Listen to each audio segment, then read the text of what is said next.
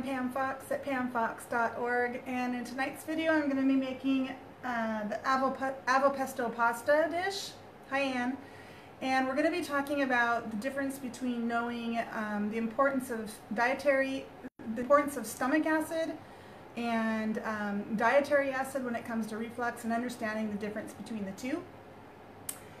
And I'm sorry I'm getting on here late. It's been a very, very long day. It's been a long 4 days.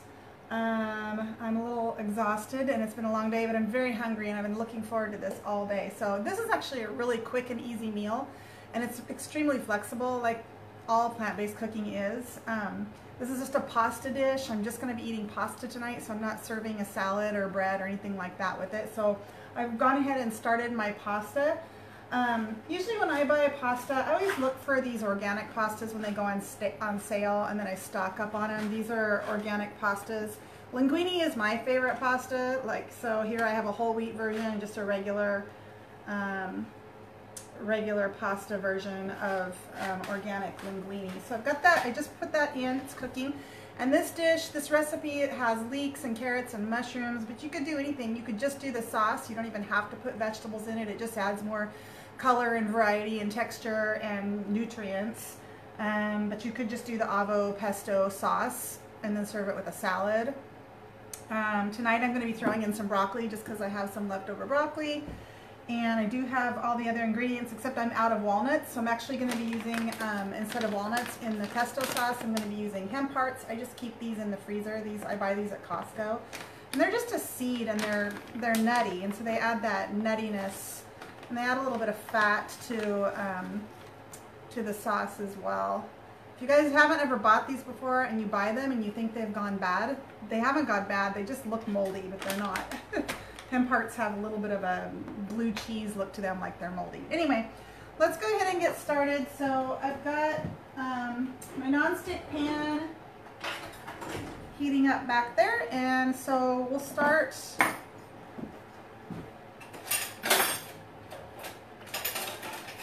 I didn't clean my kitchen before I got started, so a little bit more disorganized than usual, but I'm just going to get rid of that.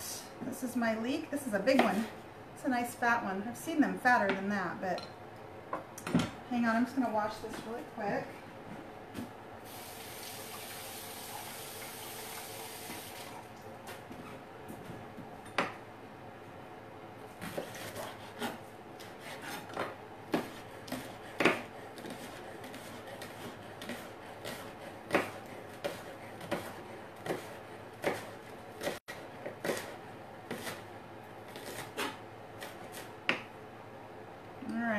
So we have our lovely leeks.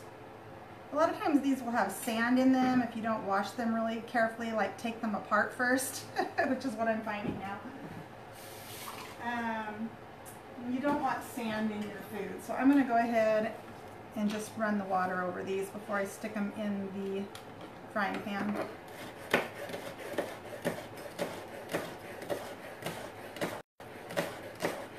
Sand just gets it kind of in between the layers.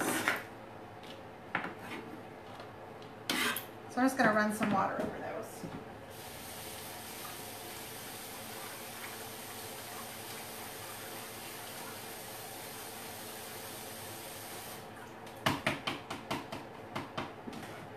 There we have our beautiful leeks, dripping water into the frying pan.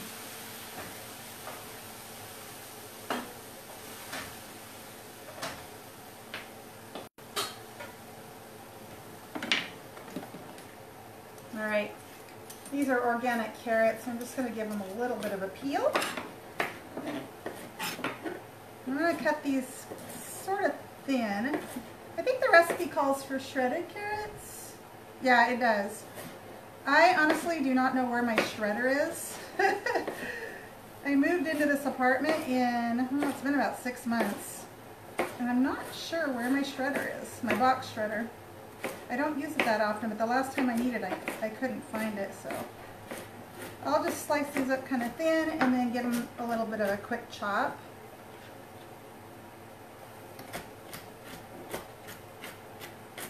So again, this is just adding a little bit of color to the dish, and of course, more vitamins.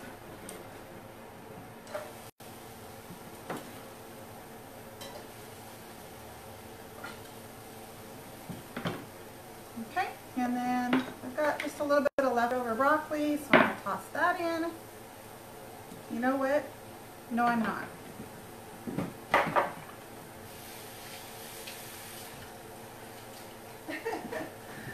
That broccoli's been in the refrigerator for about a week and a half.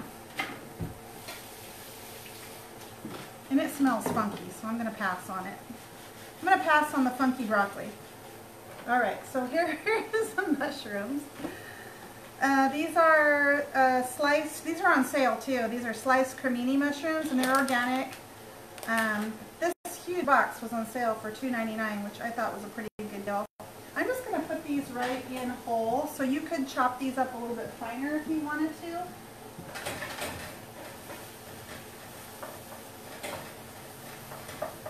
I'm just going to put about a cup of those in and break them up a little bit to get that cooking, and then we'll start our sauce. Turn that fan off, it's kind of loud. Okay. Alright, so for the sauce, I have my basil here, and I'm just going to take the stems off, the thick part of the stems, and I am just going to slice this up a little bit, and then I'm going to put it in the food processor to make the sauce.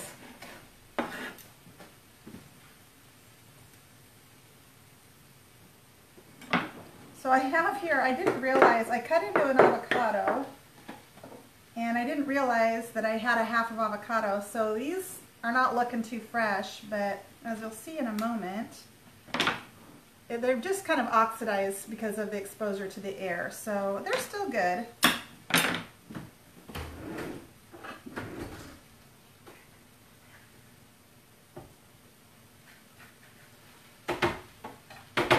So in goes that half. So if we just kind of scrape back that brown stuff, they're still good.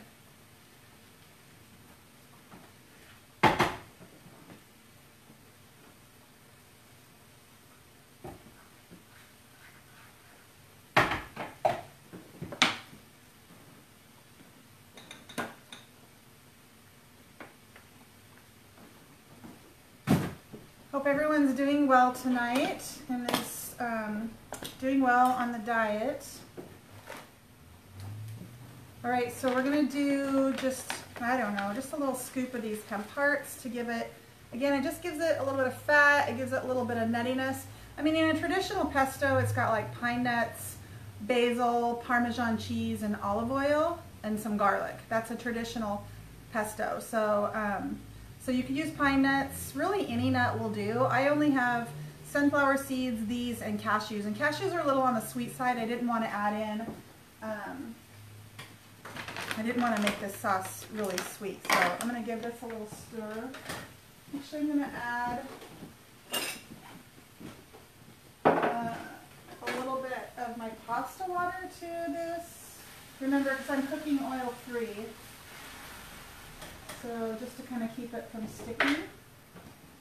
And we'll go ahead and blend the sauce. So we're almost there. I think my pasta is getting really close. And then we're going to talk about stomach acid.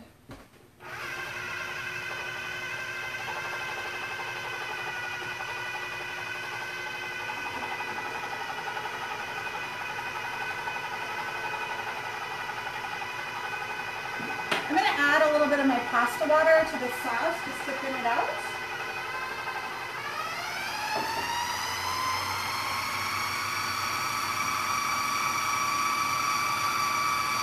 A little bit more.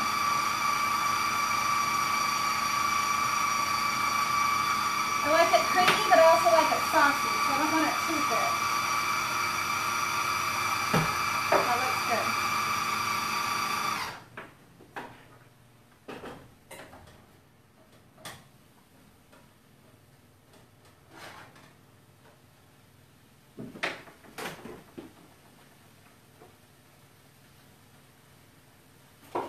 That's really good. So I'm going to add a little bit of salt to this.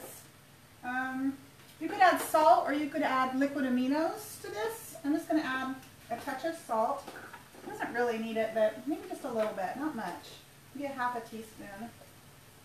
And then I think this calls for sumac as well. Let me just double check.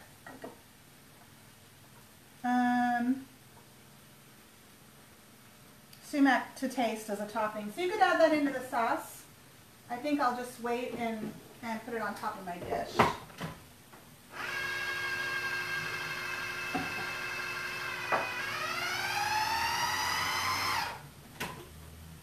Great. So it tastes very pesto-y. In fact, it's super creamy, which makes it a nice alternative to pesto. Usually pesto, you know, it's quite oily from the olive oil. Well, a couple of those basil leaves didn't get all the way chopped, but you can see it's very creamy. And this is a high-fat dish. I mean, it's got the avocado, it's got the hemp hearts, but they're plant fats. So, you know, some people may be able to not tolerate this in terms of reflux because it is a higher fat content. I mean, really, you just have to, you really just have to try and see for yourself. I'm going to give that one more spin because there was a couple of leaves that got up on the sides.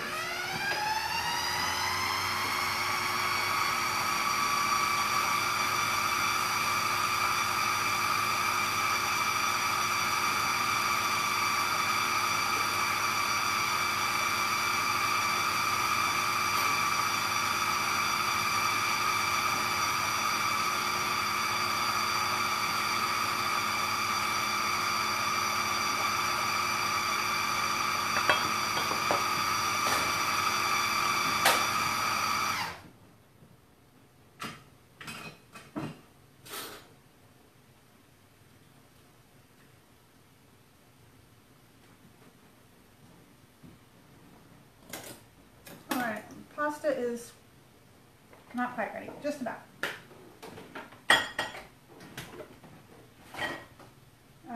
So one thing I can do is, so this is me, I love these Kalamata olives. I also love green olives. I love olives. So I'm going to chop up a few of these just to do as a topping. Or you could put these, sometimes I just put them right in, you know, right in with the dish too. But I'm just going to use these as a topping for this individual serving of pasta that I'm making for myself.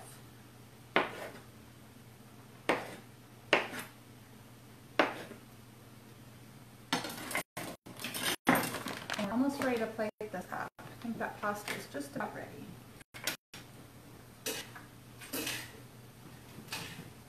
I hate using the stove because it's crooked. And it's got the levelers on the bottom, but here's the thing, like it's the burners that are crooked. Like these lean in this way, and these lean in this way. So if I raise it up to account for this, it just makes this one more crooked. You know what I mean? It's like, it's the burners are crooked, so there's no winning. And they're very small. Look how tiny. They're little. And then this is my biggest burner, and even it's on the small side, though. All right, but we make do. Okay, so I'm going to drain my pasta.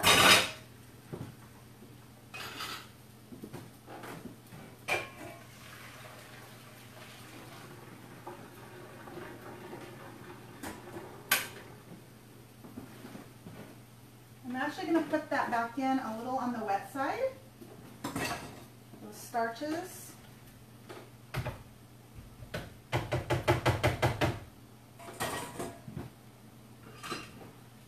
And so I put my pasta back in here, and it's just going to kind of mix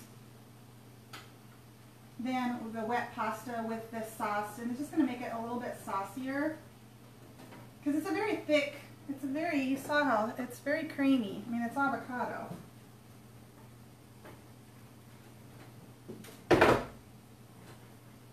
And so I've got enough there for tomorrow, for my lunch tomorrow. I'll just make more pasta for this. So I'll make sure and put that in a sealable container because that avocado likes to oxidize, you know, if it's out and exposed to air for too long. All right, so this looks good. I'm just kind of stirring all that sauce into the pasta.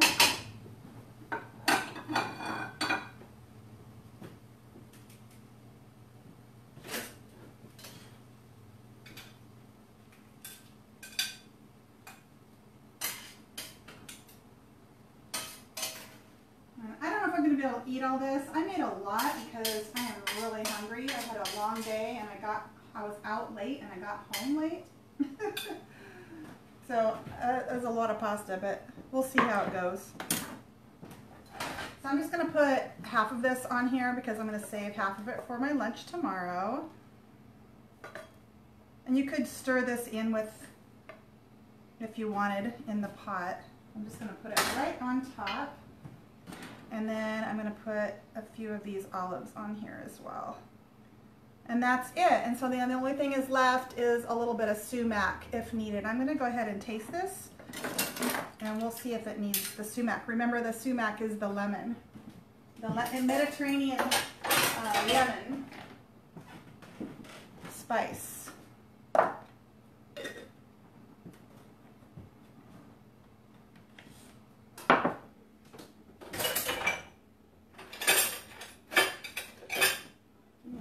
Dishes away.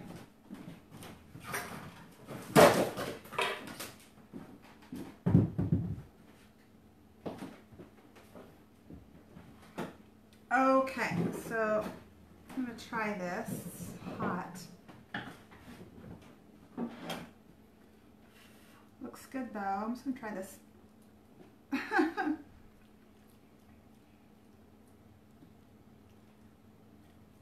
really like those leeks.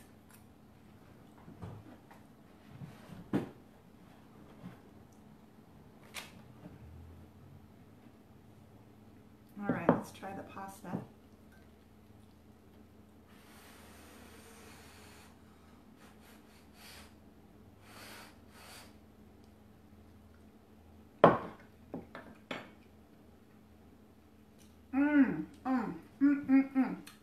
It's really good.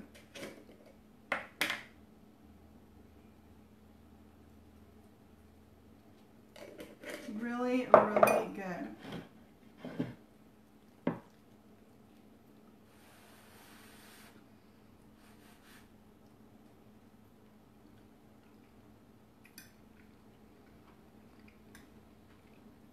Oh my gosh, I'm so hungry.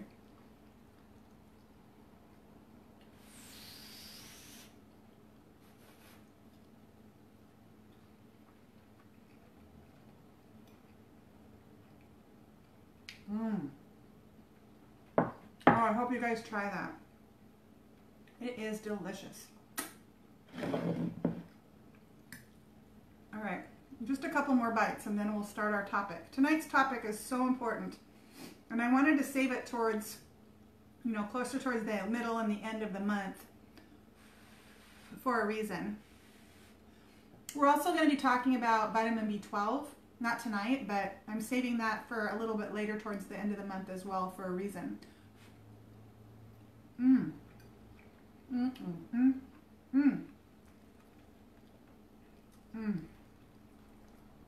I love pasta. It is one of my favorite foods. And I love linguine because it's just really got a lot of bite to it, you know? You can still wrap it around your fork. It's got a lot of, I don't know, just bite to it. Probably angel hair pasta is my least favorite just because, I don't know, there's not much to it.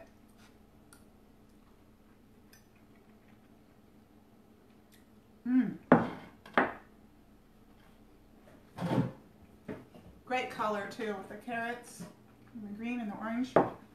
Very good. All right, one more bite. And those olives really add a nice salty, tangy flavor as well.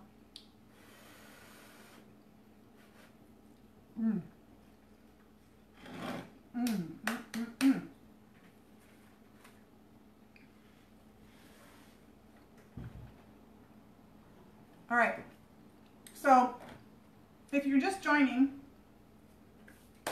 or if you're watching on the replay, make sure you leave your comments in the comment section below, and I will try to get to those after the live tonight or tomorrow. But tonight's topic is knowing the difference and understanding your stomach acid and then dietary acid and the difference between the two. So first of all, in your stomach, when we eat food, the body produces and secretes stomach acid. And it's Stomach acid is just that. It's stomach acid. It is acid. It's extremely acidic. It's way more acidic than coffee or soda or high fructose corn syrup or any of these foods that we're eliminating from our diet. It is pure acid. And it's there for a very good reason. It's there because we need to, we start digesting our food through chewing it, but then it goes into the stomach and that starts to acidify it. It starts to liquefy it because it's acid. It chemically liquefies your food and gets it ready to go into the small intestine, which it's further broken down and absorbed and can be absorbed, which just absorbed just means, ready to go into your body and be used. Vitamins, nutrients. Okay, so I'm going to get a little sip of water.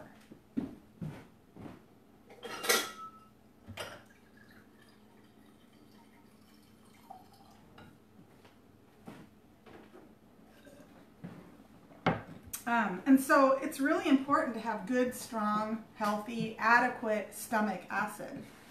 And so I think just over the years, we've kind of gotten confused with, stomach acid and dietary acid and thinking that all acid is bad. And so I guess the point I want to make is all acid is not bad. We need good, strong, adequate stomach acid in the stomach.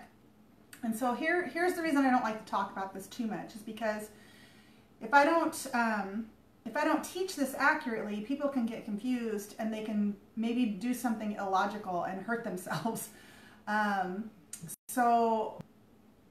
Here's the thing. So when it comes to the acid in your stomach, and people with GERD, people with reflux, people with LPR, oftentimes their doctors will put them on what's known as a proton pump inhibitor, or we call them PPIs, and those are acid inhibitors. So they diminish the body's production of stomach acid. And so now instead of having good, strong, healthy, adequate stomach acid, you've got diminished stomach acid. And what does that mean?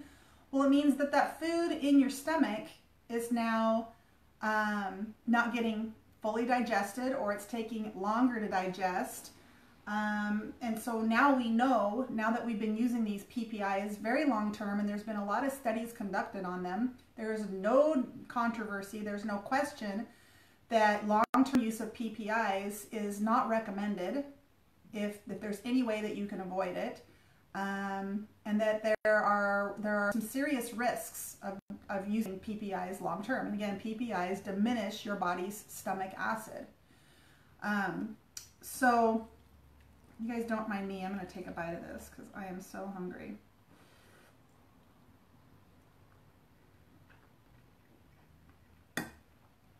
I love this stuff. So yeah, so if you've been taking PPIs for a very long time, and I'm not telling anyone to stop taking their medication, and this is where people can get into trouble. When they learn about this, or they hear somebody like me talking about it, they'll go throw out their PPIs and think, oh, I'm going to become vitamin deficient. Oh, I'm going to get Alzheimer's, and oh, I'm going to have a heart attack. You don't want to go throw out your PPIs. If you're on a PPI, there's probably a very good reason. And you really want to work with your doctor to get off of those in conjunction with doing, lifestyle changes like this in order to remedy your reflux naturally. But it's not something you just want to go cold turkey off of your PPIs and throw them in the toilet.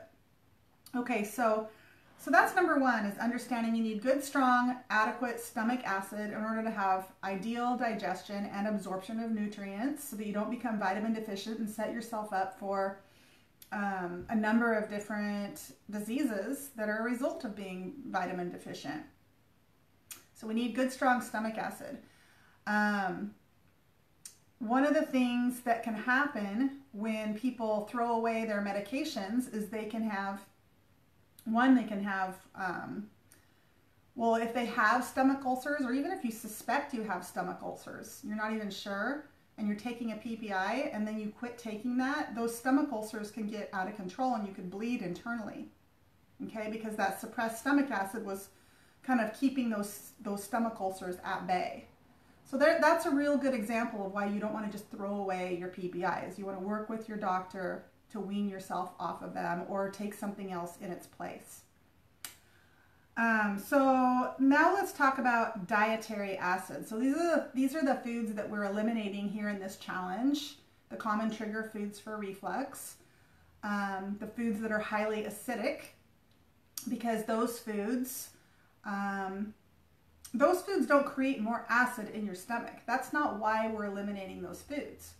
So we're eliminating acidic foods primarily because those foods irritate the tissues of the esophagus, irritate the tissues of the lower esophageal sphincter, and can irritate the tissues of the stomach lining. Okay, and so remember when we have irritation of tissues repetitively long term, then what we can end up with is inflammation or chronic inflammation, which is just a response to that injury. So we have irritation, we have injury, we have inflammation. That's just the natural order of things. And if we have ongoing repetitive injury, then we have ongoing repetitive long-term inflammation, which is known as chronic inflammation. And usually when you're in a state of chronic inflammation, you're setting yourself up for all kinds of problems, all kinds of disease. So we want to avoid chronic inflammation. Remember, inflammation is a good thing. It's a life-saving mechanism, but if you're in a state of inflammation all the time, that's bad. So acidic foods can irritate, injure, and create inflammation of the tissues that are exposed to those acidic foods. So if you're eating a lot of junk food is one really easy example. Junk foods, your cakes and pies and candy bars and cookies and sodas, all of those things that are just filled with processed fat, processed sugar, salt, soy, all these processed foods.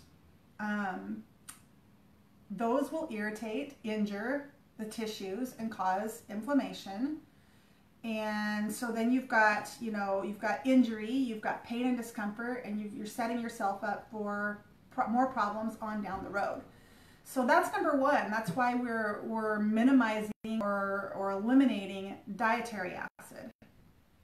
Okay, cigarette smoking is another really easy example of something that's highly acidic. The tissues are exposed to that highly acidic toxin that irritates, injures the tissues, and creates inflammation.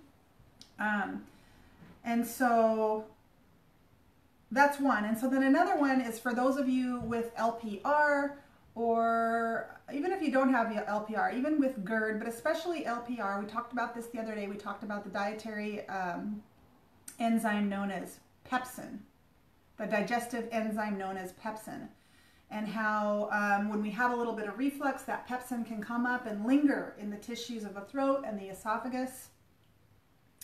And then the pepsin on its own, unactivated, is not going to harm you. But once it is exposed to anything acidic, so the acid in your food or the acid that's coming up from reflux, either way, but I mean, you can control the food that you're eating with every meal. So if you're minimizing the acid exposure going down, remember that it's that acid combined with the pepsin that activates the enzymatic response. And what does that mean? It means it activates that pepsin, that enzyme. And what does that enzyme do? It digests. It digests your flesh. It's a protein enzyme. And so it will go to work digesting the tissues of your throat and esophagus. And then again, we have irritation and injury and inflammation, pain and discomfort. So that's the difference between dietary acid and the acid in your stomach. The two are not the same. Obviously the acid in your stomach is extremely acidic. There's no food that will match the acidity of the acid in your stomach. That I can think of anyway. I mean, we know how acidic this stuff is. Coca-Cola is a really good example of a very highly acidic food. You've probably seen experiments where they just put food in jars of Coca-Cola and leave it overnight, and just to see how acidifying that is. It will liquefy that food. It will digest that food. Well, your stomach acid is even more acidic than that, but it needs to be. It needs to be in order to fully digest our food and get it ready to go into the digestive tract, into the small intestine. So, all right. So I hope that that's clear. You guys be sure if that wasn't clear, if you have any questions, go ahead and post those below. I'm going to take off now, and I'm going to relax for the rest of the evening and go and enjoy this pasta. It's still hot on the bottom. There's still a little bit of steam coming out of it. So, all right. Thank you so much for watching, and I'll see you on Thursday.